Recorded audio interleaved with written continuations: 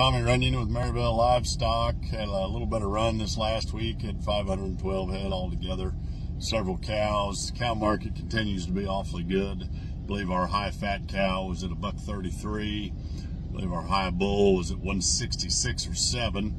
That market continues to be awfully good. Plenty of cows still moving.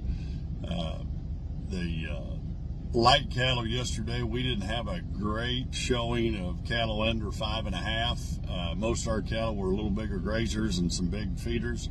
Had a load of big feeder steers, weighed 978, awful nice kind, awful nice condition, 214.75. A little lighter end of them, weighed 882, brought 2 1/4. Had a nice set of 42 or 3 head of really green, mainly black steers, grazers, weighed 677 at 280, and then sold one smaller deal of good black steers, weighed 950 at 211.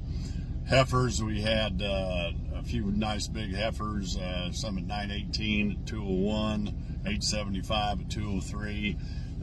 Get down again to some of those grazing weight heifers, 678 at 220.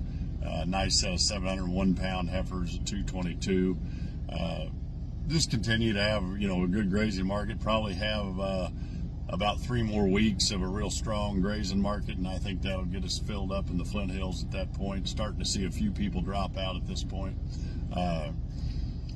If we can figure out what's going on with the board, looks like we've got excellent demand everywhere. The index is rising again this last week, and yet we're again today taking $2 or $3 off the board, the fats and the feeders.